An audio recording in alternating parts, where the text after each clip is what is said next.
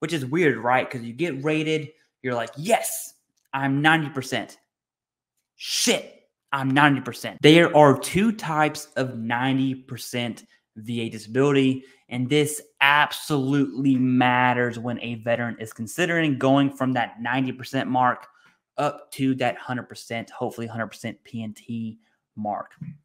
Now, starting this off with what I call a bad 90%, which is weird, right? Because you get rated, you're like, yes, I'm 90%.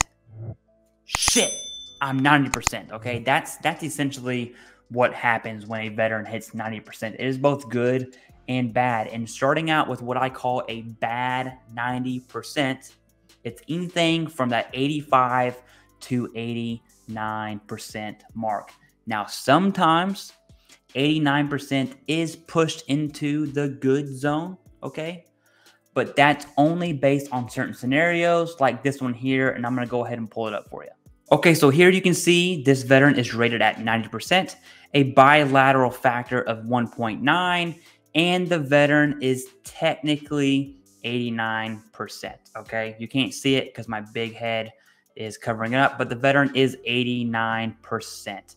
We have a 70, a bilateral 10 for left and right, a 30, a 30, and a 10. Boom, that's 89.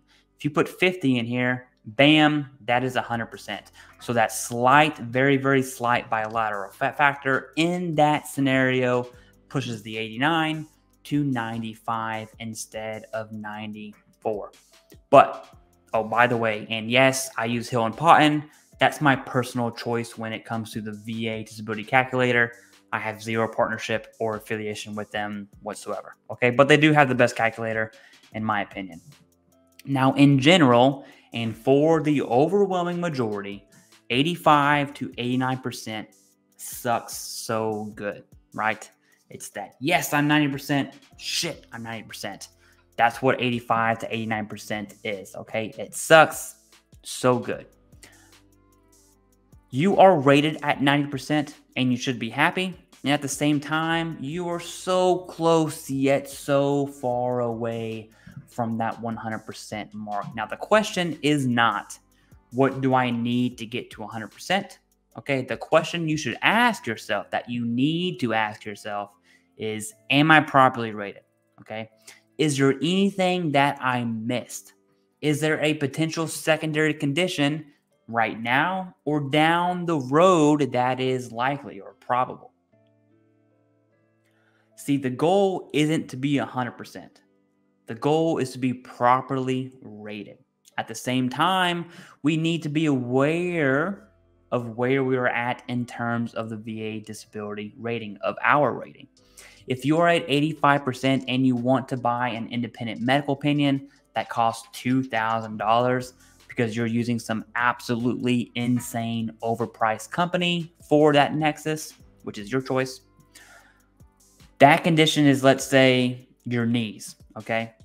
So even if that is service connected, and let's just do both just because, you are most likely looking at 10% for each knee. Yes, it would give you a slight bilateral factor. And now, although it would increase your overall or your rating, not your overall rating, that 85% would just become 88%, okay?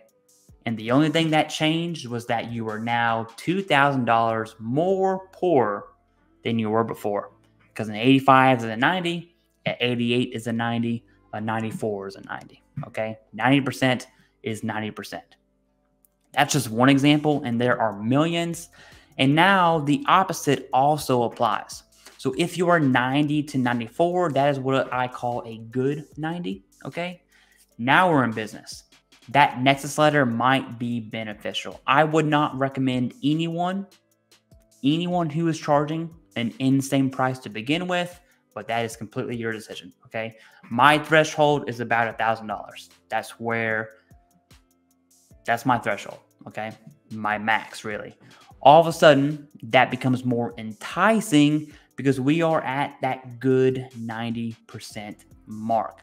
Now, this is not a video about Nexus letters or DBQs, but 9 times out of 10, I generally only recommend Nexus letters and DBQs if the veteran is fighting an appeal. That's where you'll see those shine more than ever.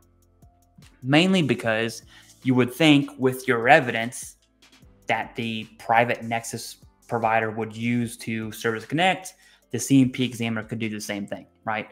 No evidence, no Nexus. So the evidence stays the same. It's just the opinion we're concerned with. Hopefully the examiner can make that. Not all examiners are equal, and that's probably the nicest way I can say that. An exception to that is if that rating will push that good 90 to 100, then I think we can justify, at least for me, that Nexus letter in DBQ to go ahead and submit the strongest claim possible. So if you're at 93, you submit a condition, you really want to make a strong claim, you go all in medical opinion, all in DBQ, that rating would provide 100%. Overall rating, obviously it's justifiable because the pay bump from 90 to 100 plus all the benefits is absolutely insane. Okay, at 90%, those little 10% ratings will only move the needle 1%. Okay, so at 90, a hard 90, a tinnitus claim that is service connected would only push the veteran to a total of 91. Barely moves the needle here. I won't spend too much time talking about this here, and I'm just going to link a video below in the pinned comments that goes way in depth of what I call the CivDiv 5-step process. But going from 90 to 100% can be very, very easy or very, very difficult depending on one factor, and that is the veteran's evidence. No two situations are the same. It's evidence and evidence alone, okay? At CivDiv, we use something called the 5-step process, and that video will be below explaining each step in depth, okay? Those 5 steps are going to be increases. Look at your service-connected disabilities and look for increases. This is the easiest. Secondaries, looking at those service-connected disabilities and potential secondaries that you have a diagnosis for or could get a diagnosis for. Denials, most difficult, okay? We're looking at why you were denied and then combating those denials with either an HLR, a supplemental, the board, or just kind of it's not worth it, okay? 4th is new claim. So maybe we have missed something from your service treatment records. And then 5, the absolute easiest, are presumptive conditions. And with those 5-step process that I use in all my one-on-ones, that is how veterans go from whatever rating they are to an increase, and hopefully that 100% P&T mark, especially for those at 90. At a bad 90, it's not good, okay? There is no secret hack.